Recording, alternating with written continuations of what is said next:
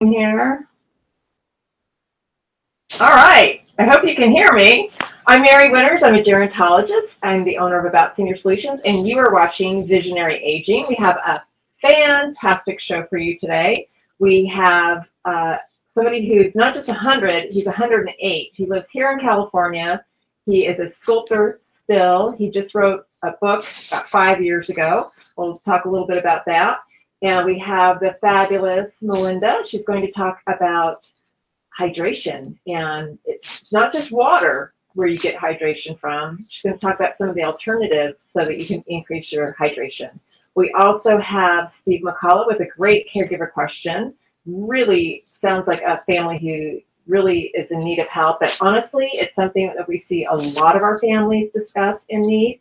And then we also have the fabulous KBrandon with the PasadenaVillage. She's going to talk a little bit about some of the fabulous resources that they have and the benefits of membership and some of the really great programs that are coming up really soon. So let me go ahead and I'm going to bring on Steve McCullough with us for his caregiver question. Steve, how are you doing? I'm great. How are you? Yeah, I'm good. We've got a big weekend. We have the Super Bowl. We have Valentine's Day. We have Steve's birthday. That's my guy. And I'm sorry, another Stephen, but at the same time, we have a great caregiver question today. Why don't you share that with us? We do. So the question is, kids are worried about their parents and worried about them being in a home. Parents want to stay in the home, and kids are worried about them, being able to care for themselves and do the functions. They're concerned that when they come over to the parents' house, the parents know that they're coming over, and so they kind of put on a show. So they want to know, how do they go about evaluating their parents and their condition at home without their parents knowing that that's what they're doing? Like, how do you go incognito, I guess, and evaluate someone's condition? Well, some of that really depends on how independent they are, what their cognitive functioning is like, and so forth. And sometimes it's just worth a conversation just to say, I have a friend, and that may be a geriatric care manager. We go in and talk about how we can empower you. In fact, that was something I kind of forgot to talk about as we started. We have a lot of ability to stay empowered and control our situation for aging over our lifetime.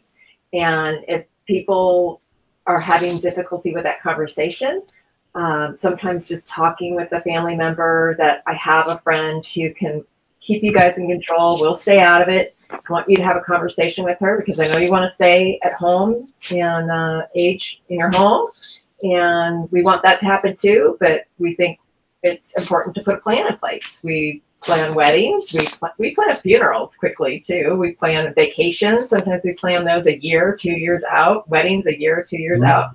And it's something that we need to plan for our life because we're living and we want to live the best life we can live. So of course we want to plan that out too to make sure that we can follow through on the wishes and the things that we want. So people can call our office at 626-66. Oh, that's my phone number. 626-359-0108, and you can talk to Jenny in the office, and she'll make sure that you get whatever information that you need, that you feel comfortable how you would approach your parent in that discussion that we would have. And we're happy to have it because I think it's really, really, really important. And we're kind of the planning people to make sure that we can, now I'm going into my little spiel, roll the boulder off your shoulder, make sure that you're not worried about what's going on. So that's us in a nutshell. So I think it's easier for a third party to come in and have that conversation sometimes too. Yeah. Right? Oh yeah. Oh yeah, for sure. And I know when I come in to meet with families, sometimes the family member is fine with having me or one of the care managers who are assigned to sit with the senior to talk with them. And sometimes they don't want to have their adult child around. But almost always, if they do sit there, and everybody's usually pretty good. Every once in a while I get a couple, what? But I think everybody's very surprised at what they're willing to reveal when we sit down and say, okay, let's get to the heart of the matter. And while you knew you were worried, you really had no idea what was really going on. Just kind of like those stories that you never shared with mom or dad when you were a kid, like, yeah, I almost killed myself jumping out a window, or yeah, I almost, you know, I actually did such and such. Like, I remember my friend's parents told us we should not go out to such and such party, and there wound up being a shooting in the area soon after. Like, see, girls, I'm glad we told you not to go out. And we're like, we kind of did, but same thing with your parents. Those things that you think you're hiding and you got away with. Our parents do the same things to us. So we just have a little role reversal sometimes. But we have a really special birthday, too. We have a gentleman named Maury Markov, and he's not just 100. He's 108. So let me go ahead and show some pictures of him, and we'll jump out of the screen here. But I am so impressed with this gentleman. He is, as I mentioned, 108. And let me go ahead, and I'm going to get out of the screen here. He is still sculpting. He lives over in the Palisades. Let's see if I can jump out here so we can get his fourth picture in here. Pretty incredible.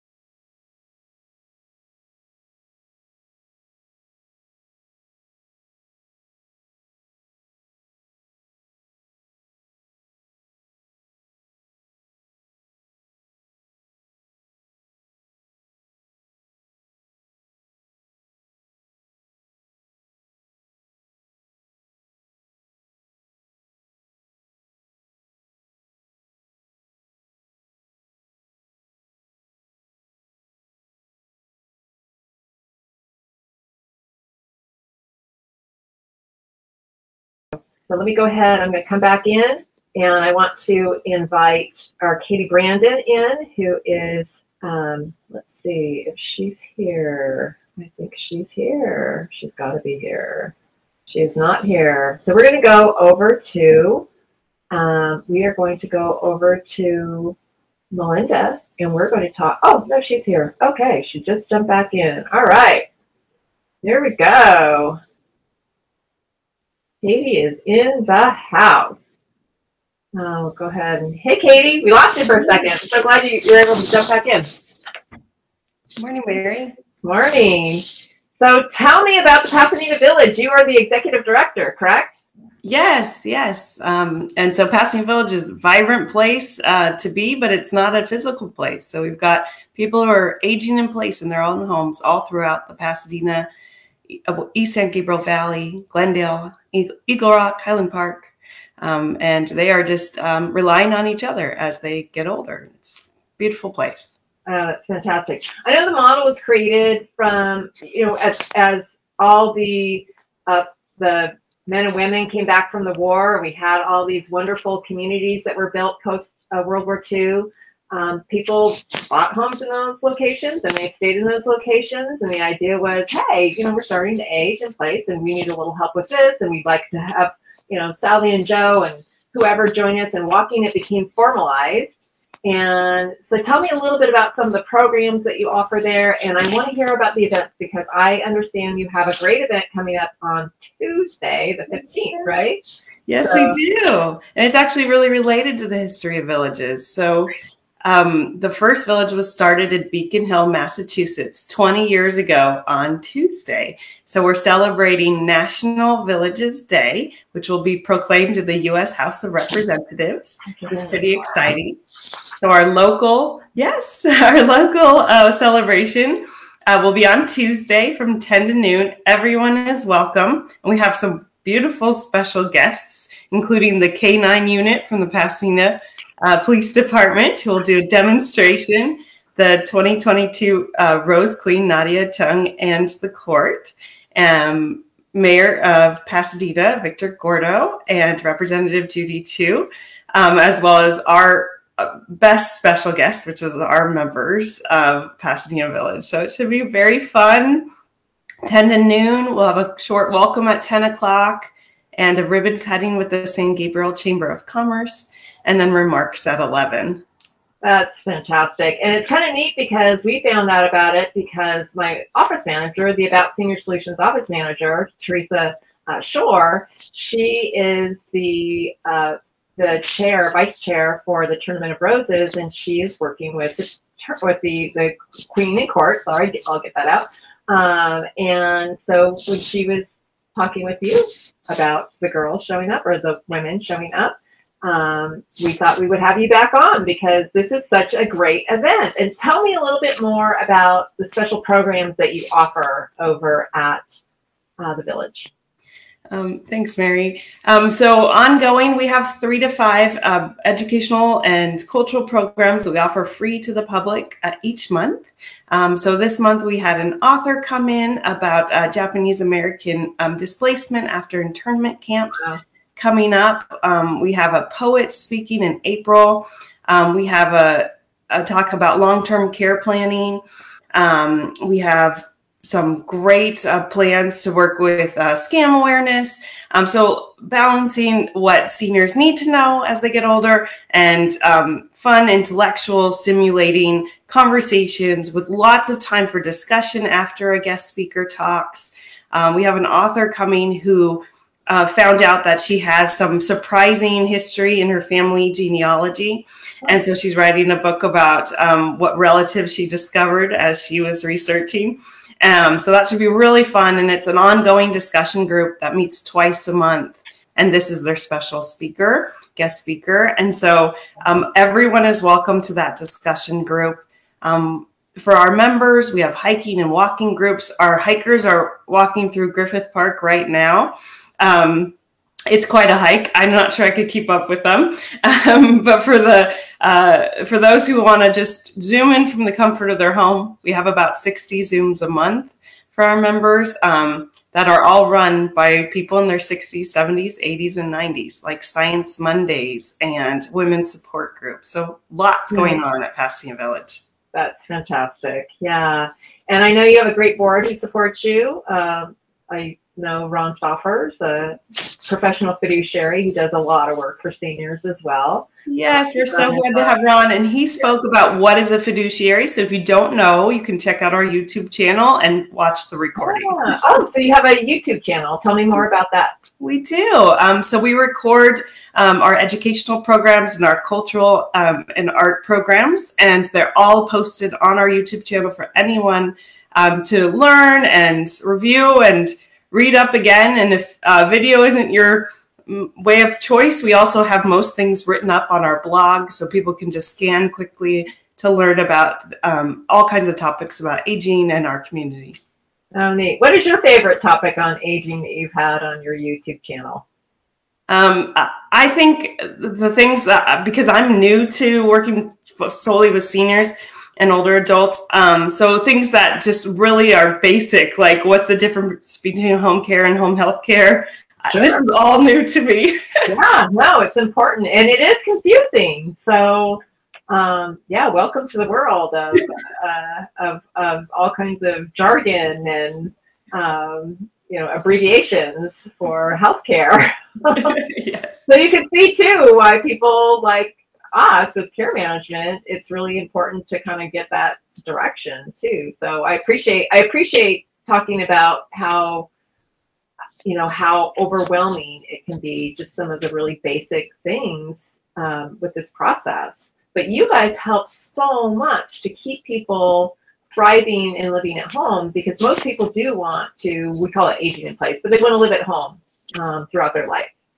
So I think there's some really neat programs. You have discount programs and different things too, don't you?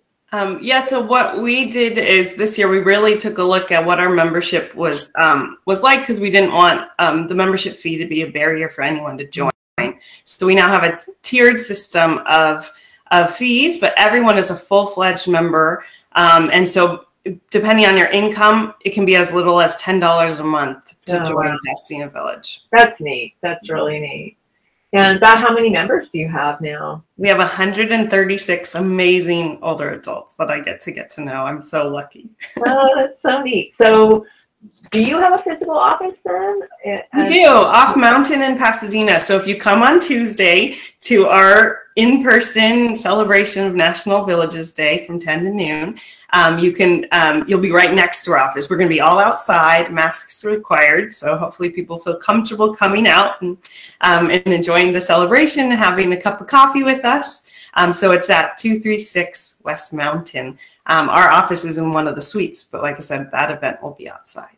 So if somebody wanted to take a look at your website and potentially look for membership or some of the programs that you offer, what is your website? PasadenaVillage.org. And you'll see the tab for events, so you can see information about what's coming up, free and open to the public. And we invite everyone to try us out. You know, come to an event and get to know some of our members. And I think you'll find there's somebody you can connect with, and maybe you'll meet someone surprising that you never would have met before, which is what our members say is one of the most valuable things about being in the village. Katie, can I come? Yes, I hope you do come on Tuesday and to any of our online or in-person events. That'd be great. That'd be really great. And I see Suzette Peterson has mentioned, she said, wow, this is a really great program. That's really neat to hear. So thank you, Suzette, for your comments. What else do you think we should know about the village? And I just think, just like you, Mary, everyone needs partners as they get older. And so, you know, find what you need. Find your village wherever you are. And I hope that there's a community that you can rely on before you need it. You know, and I think Pasadena and the area around it is so lucky to have a village. We've been here for 10 years. Some other communities have villages. There's about over 200 throughout the United States. So if you're not local, you know, look for one or think about starting one and let us know if we can help. Is it always called the village with maybe the city name attached to it? No, the one in Claremont's called Aging Next. The one in Huntington Beach is called Care Connections. But on the Village to Village Network website, you can find a local one. Interesting. I did not know that. I knew there was one in Claremont, but I wasn't completely aware of the name, and I didn't know there was one in Huntington Beach. So people are lucky to have those in those locations too. A lot of them have village in the name, but not all. Okay.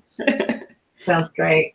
Well, thank you so much. I'm looking forward to Tuesday. There's a lot going on this week for sure. We have Super Bowl and we have Valentine's Day, and then we have the village event. So there you go. All right. Sounds great. Thank you so much, Katie. And we'll see you at your event. Okay. Have a great morning. Thanks, Mary. Thank you. That's so fantastic. I love what they do. It's really amazing. And I'm going to look for our little intro for Melinda. Hold on just a second. We're going to talk about hydration. Whoops. Oh, no, we're not, because I keep messing up on the buttons. Hold on here.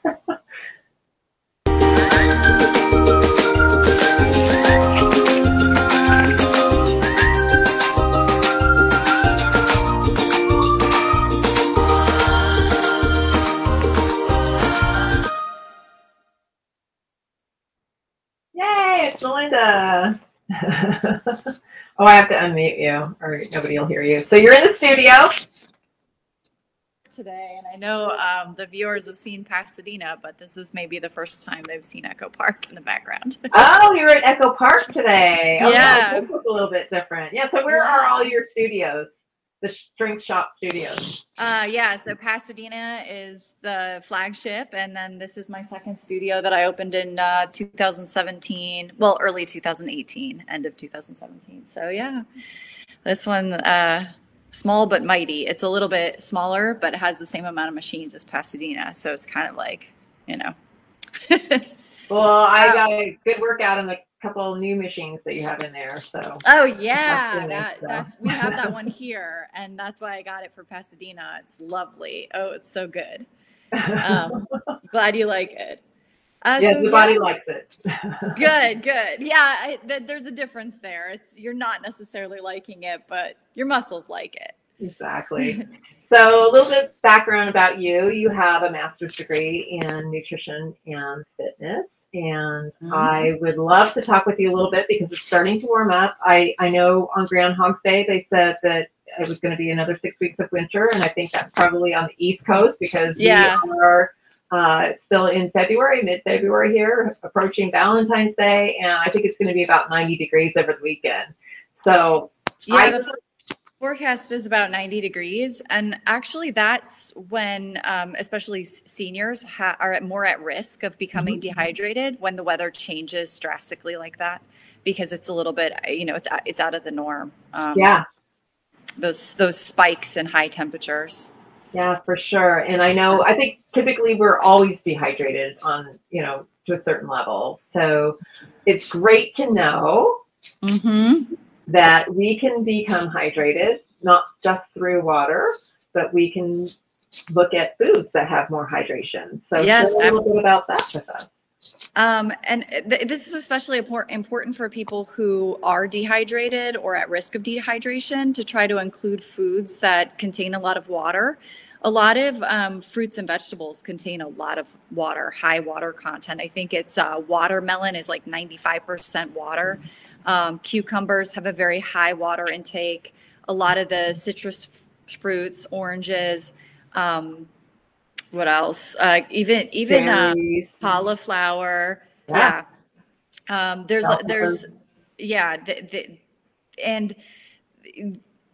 Strawberries, even the melons. Trying to think of all the melons. Lettuce. Lettuces are full of water. Lettuce, like a lot of lettuces. But another thing that people with the melons and squashes too. That's true. The vegetable side, celery. But one of the things people can do is include broths. So sipping broths or fresh squeezed juices to get some of that. If you juice those fruits and vegetables, or it's even higher water content. Right. So, yeah.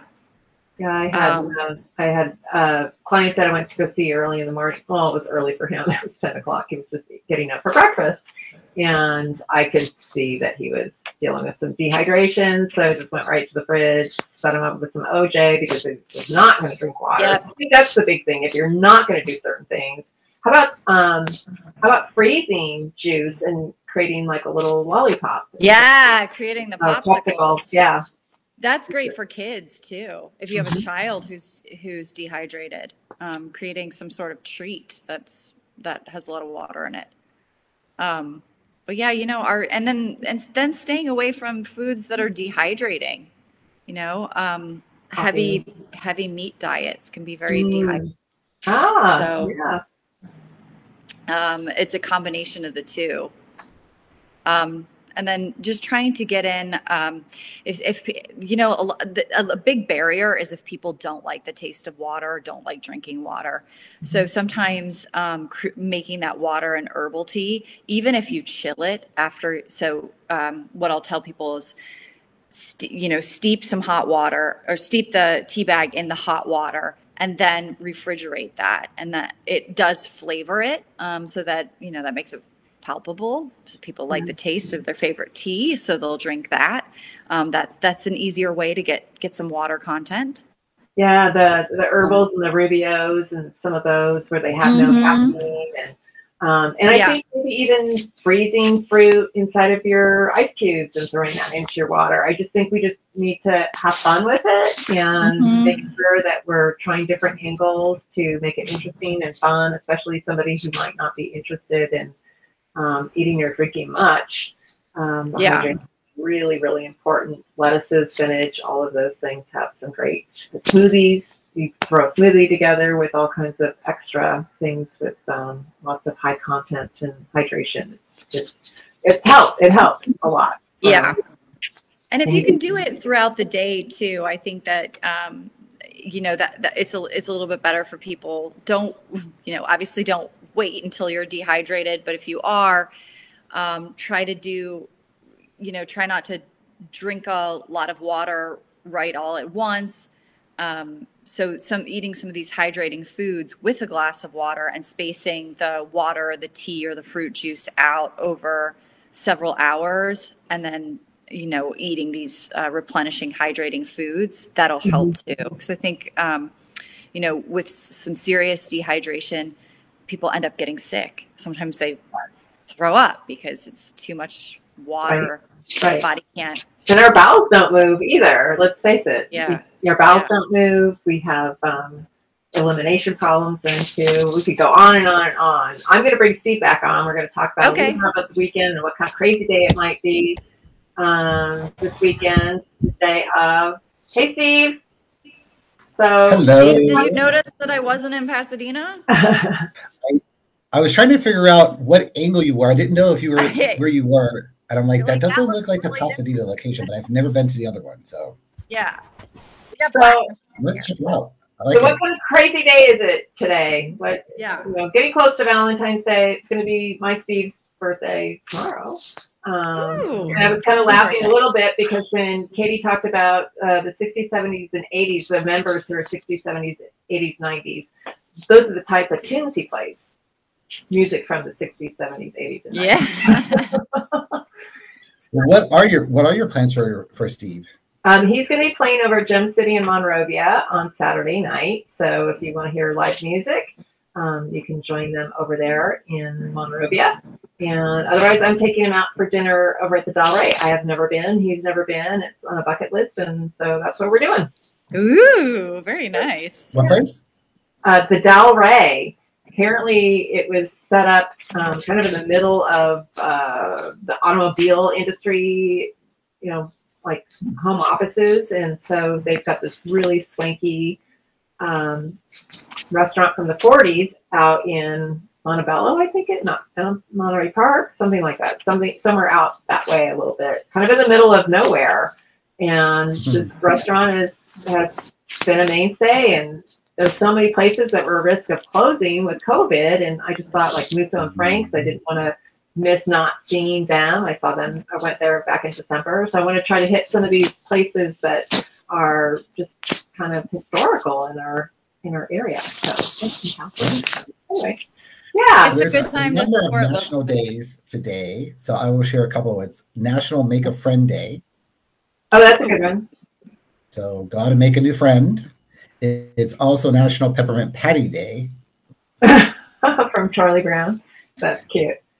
Well, I'm thinking the mint, but okay. Yeah, I was thinking of the chocolate. Oh, yeah. Yeah, there you go.